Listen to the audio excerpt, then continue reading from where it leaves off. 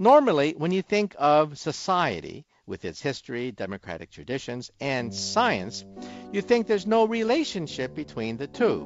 One talks about the laws of nature, one talks about society, but there's an incredible link between them. You see, science is the engine of prosperity. You take away science, and we're back to the Stone Age. However, you'd never know it. You'd never know it. I mean, think of all the stuff you hear on television, all the stuff you hear about movie stars and the latest gossip and the scandals. I mean, it goes on and on and on. It's all made available because of high-tech fiber optics, the internet, satellite technology, and what do we do with it? Talk about movie stars and gossip and who's going out with who and who cheated on who. You'd never believe that all of it was made possible by science. Well, yeah, I took history when I was in high school. You learn about the kings and queens and the dates of wars, and afterwards you think to yourself, this is really stupid. I mean, I'm going to forget that's the day after the exam because I'm never going to use it again. And sure enough, the day after the exam, you forget all the kings and queens and dates, and you're perfectly fine. Well, one day I had the shock of my life in a history class. One day we learned about the year 1500. 500 years ago, yes, think of the world back then. If you were to guess which civilization would go on to dominate the world 500 years later, if you were an alien from Mars landing on the Earth in the year 1500 and had to take a bet as to which civilization would dominate the world, you'd say, well, it's obvious. China, or maybe the Muslim Empire. It's clear. They had the greatest armies. They were at peace. They discovered gunpowder. They discovered the compass. Algebra is an Arabic word. The names of the stars, Algol, Altair, they're all Arab names. So you think that the Chinese and the Muslims would dominate the world. And then Europe? Ha! Give me a break. Europe? They were ensnarled by the Taliban, the Christian fundamentalists, the Inquisition.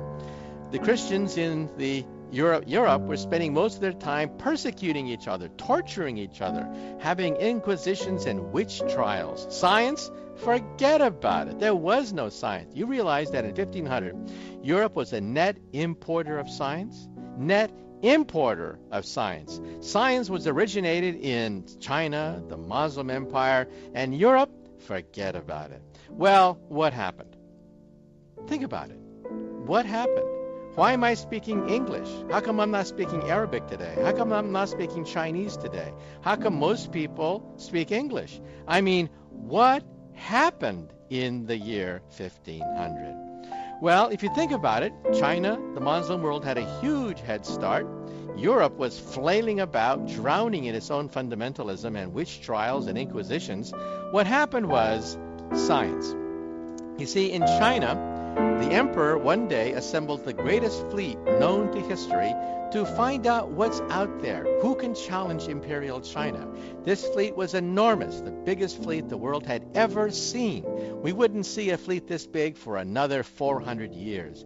Well, that fleet went out, found lots of tigers, lions, elephants, bears, giraffes, exotic animals, and brought them to China. And the emperor saw them, saw all these exotic animals paraded before the Chinese emperor, and I paraphrase, the emperor then said, "Is that all?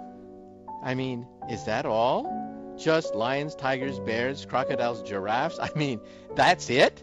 There's no one to challenge imperial China? We're number one?" And after that, they burned the boats. That's right, they burned the whole fleet.